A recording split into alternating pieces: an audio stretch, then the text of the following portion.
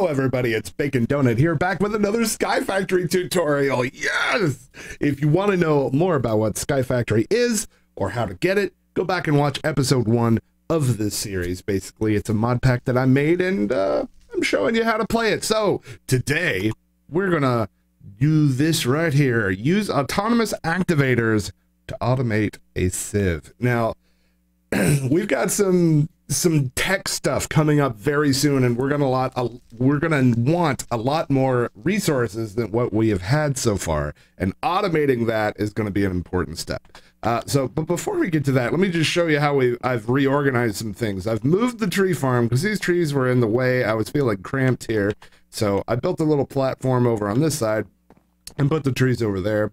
And I also I moved the elevator here so it's kind of central to these spots, and just extended this platform a bit. So there's the platform here, and this goes over underneath the mob farm, and we're going to make a different farm over there in a future video.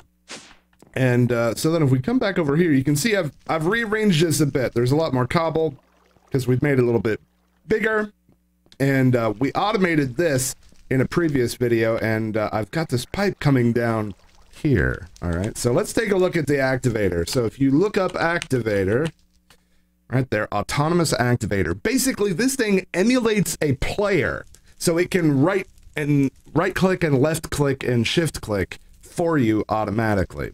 And the recipe's pretty simple. A couple pieces of tin, a piston, and a servo, which is iron, redstone, glass. All of that is easily obtainable by using the hammer to hammer on various things and sift them. So previous videos should teach you how to do that.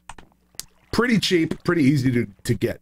So this here is our automatic cobble system, right? We've got the cobble gen, and the pipe is going to come through here. So any inventory thing that I put here is going to fill up with cobble thanks to this pipe.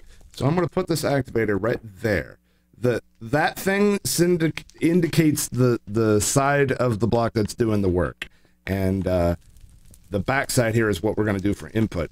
So first thing I have to do is change this, because orange is output, blue is input. So if we want cobble to come in, I have to change this to blue, and you're going to see cobble is now automatically going to start getting in there.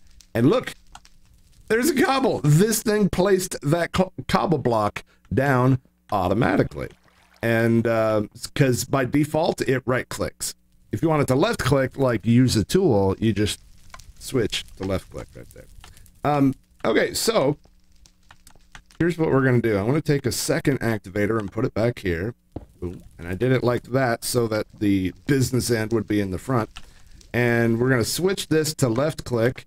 And you can see already it's starting to break that. But there's no tool in it, so it's going to just lose the cobble when it's done breaking it, and nothing's going to be gained. So we're going to just take some stone hammers here, and we're going to put in there. So now it's using the hammer to break the cobble. And look, boom, right there. I've got a gravel. Now, if we want to automate this, then we need a way to collect the gravel so that it doesn't just fall on the ground, right? And that's what this thing is for. The vacuum hopper. You can see those little particles there. This hopper is going to automatically, any item that drops in the vicinity is going to get sucked up by that thing. And then I'm going to show you how to have it pipe stuff out. So to make that, vacuum, right here, vacuum hopper. Pretty cheap. One piece of obsidian. A previous video shows you how to make that.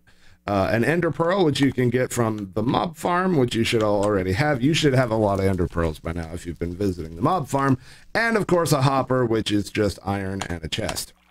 Okay, so this thing is now collecting gravel for us, and we're gonna the goal is to automate sieving, right? So there's lots of ways to design this. This is just one way to do it. It works, and it's pretty simple. So another activator here, and ow, choo-choo, please. Are you serious right now? Stop it! Ow! No!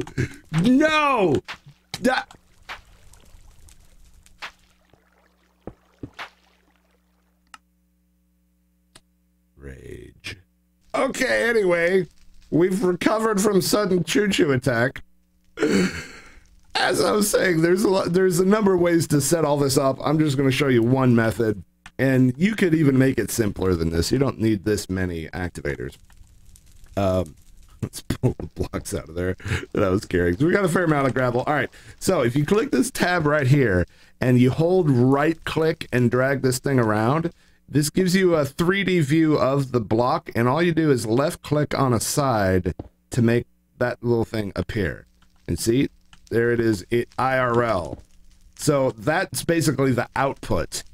And you can do the same thing. This thing also collects XP, and you can output it the same way. But we're just interested in the item. So we're going to tell this thing to put all the gravel into this guy. And again, you have to turn this to input in order for the gravel to actually get there. And boom, just like that, it put the gravel down. Now, we don't want the gravel to be placed on the ground. We want the gravel to go into the sieve. And look, right like that, it's done it. So already it has placed the gravel into there, and it's automatically sifting. And if we just wait a minute, it'll be done. And we can see...